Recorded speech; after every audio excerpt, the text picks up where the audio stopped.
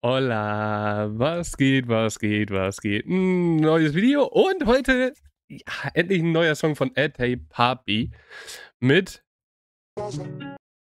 Batman. Bin ich sehr gespannt, produziert bei Blurry und Baby Blue. Kennen wir, Combo mega geil, müssen wir nicht drüber reden. Atay, mal eben gucken. Ja. Ne, wird noch nicht angespoilert. Weil ich glaube, das gehört schon zu dem Album, was irgendwann kommt, oder EP oder whatever. Hoffe natürlich Album, weil ich sag's immer noch, Atay wird dieses Jahr aufblown. 100 Pro. Also wer jetzt noch auf diesen Namen ATAYPAPI schläft, der muss das Album abwarten. Sag ich ganz ehrlich, da bin ich nicht sehr gespannt, wann das kommt, was kommt. Aber der Mann, der hat's einfach drauf. Deswegen gucken wir mal, was er hier wieder gezaubert hat. Batman, let's go. Weißt du, die ganze Zeit klicke ich hier drauf. Wenn ich es nicht klicken will, dann macht er Play und jetzt nicht.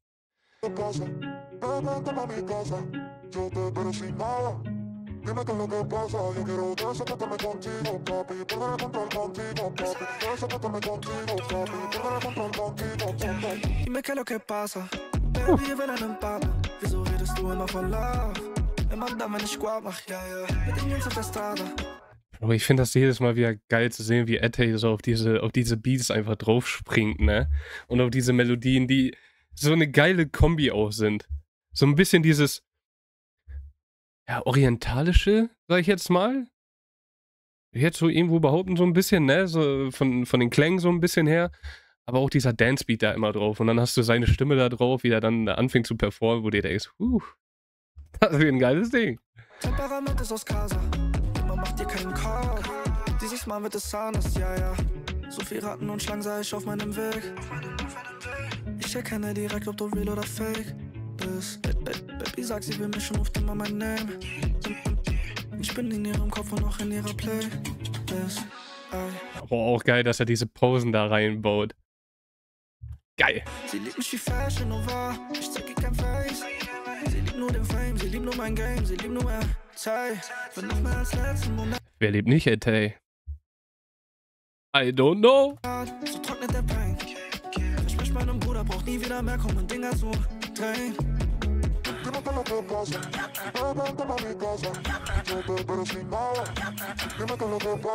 Ja, Bro, hat er das am Anfang auch schon gemacht? Das fällt mir jetzt so. Diese, ja, mega geil. Dime que lo que pasa, Baby, wenn einen Partner, wieso redest du immer von Love? Immer dann, wenn ich Squad mach, ja, mit den Jungs auf der Strada. Temperament ist aus Casa, immer macht dir keinen Kopf. Dieses Mal wird es nicht so wie damals, genug von dem Drama. Nur am Rücken wie Paulo Di Bala. Fisser denkt, dass ich etwas getan habe. Warum immer ich Affilio di Butana? Bro, auch immer dieses Wechseln, als wäre das so voll normal, ne? Er wechselt von Deutsch zu whatever, zu whatever, zu whatever, zu whatever und. Und du denkst dir einfach so, irgendwann checkst du es gar nicht mehr gefühlt, weil du, also so ist es bei mir auf jeden Fall, weil du den Sound einfach so extrem feierst. Aber es ist halt auch geil, so zu sehen, wie er damit einfach rumjongliert, als wär's nix. So, ganz egal, komm, hier, zack und zack und zack. Ich verbinde alle Sprachen, so wie es sein soll. Langsam wird es hier alles zu viel. Jeder kriegt, was er verdient. Was er verdient. Zoom, zoom, zoom. Nike in der Homer. Shoot, shoot, shoot. Mein Bro hat ne Pistole.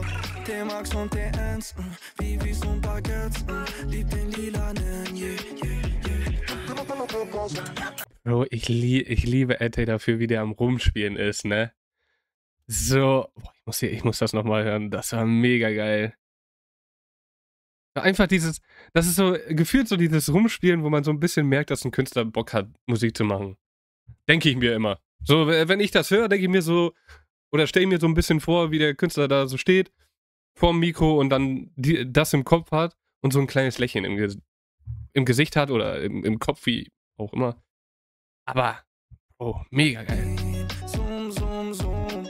Nike in der Homer. Shoot, shoot, shoot. Mein Bro hat ne Pistole.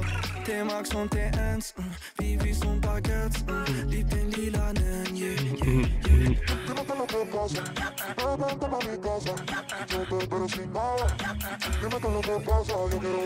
Auch geil, dass es so so ein bisschen dieses. Ich weiß immer noch nicht, wie ich diesen Effekt nennen soll. So, in letzter Zeit hören wir den ja verdammt oft, ne, dass es so ein bisschen ja, unterdrückt mäßig ist. Aber ich finde es halt geil, dass es so gemacht ist. Es ist auch nicht so dieses, okay, dass es direkt ein Cut ist zu dem Part. So wie es ja oft ist, ne, dass du einen Part hast und dann fängt diese Hook von neu, ne, so wie man die kennt, von neu wieder an. Und das passt meistens oder oft gar nicht so in diesen Vibe rein. Hier aber schon. Hier ist das trotzdem noch flüssig, obwohl diese ja, unterdrückte Stimme irgendwie kommt, sag ich mal. Aber es ist mega geil. So, dann hörst du noch Atay wieder da dieses oder so ein bisschen, ne, dieses Vibe nochmal ein bisschen verstärkt und dann geht's wieder rein in seine Normalstimme. Mega geil. Dime qué es lo que pasa, Baby, wenn einem Partner, wieso redest du immer von Love? Immer dann, wenn ich Squad mach, ja, ja, mit den Jungs auf der Strada, Temperament ist aus Casa, man macht dir keinen Kopf, dieses Mal wird es anders, ja, ja. Hätte ja ein BW gemacht, aber ich liebe es einfach, Künstler noch dabei zu sehen, wie sie anfangen, bisschen rumzuviben, ne? Hammer.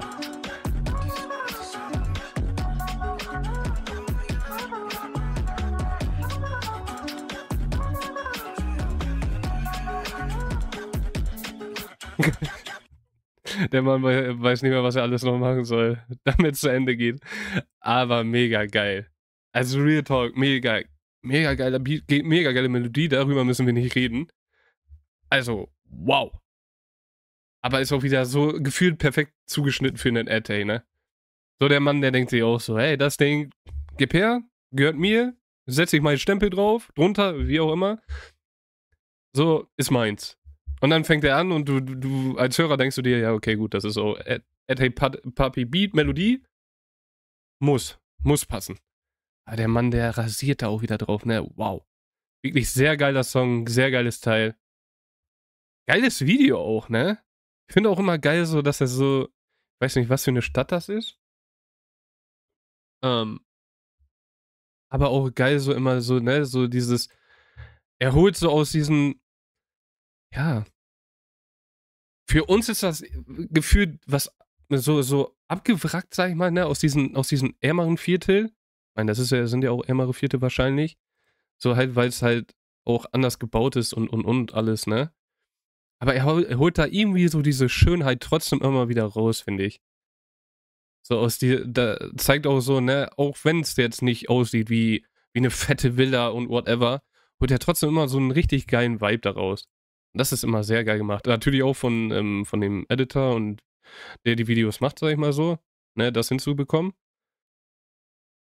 Aber Atay zeigt auch so, ja, okay, du musst nicht immer nur zeigen, so hier fettes Geld, da fette Villa, hier dicke Karre und so, sondern du kannst auch aus diesen normalen Dingen oder aus diesen ärmeren Dingen richtig geile Sachen herausziehen und geile Vibes kreieren. Deswegen mega geil, geiles Video dazu, mega geiler Song, Hammer. Sehr geil, bin ich echt gespannt, wie es weitergeht. Ich hoffe, ihr auch. Dann sehen wir uns da wieder. Sonst wünsche ich euch einen wunderschönen Tag. Verliert euer Lächeln nicht und dann vielleicht bis zum nächsten Mal. Ciao, ciao.